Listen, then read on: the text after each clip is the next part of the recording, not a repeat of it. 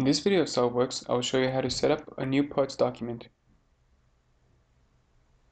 Click on New Document and choose Part. Then click OK. Go to the Options, go to the Document Properties tab, and choose the drafting standard. I will use ANSI. Go to Units.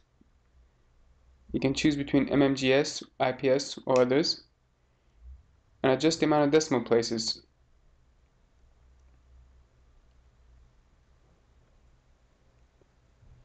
Go back into the System Options tab.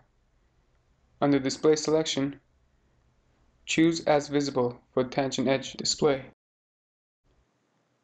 and click OK. Click on these glasses for the View options, and choose to view origins.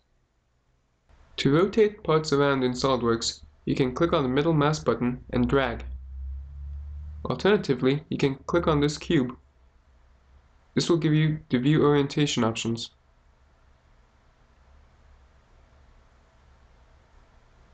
If you don't see that cube,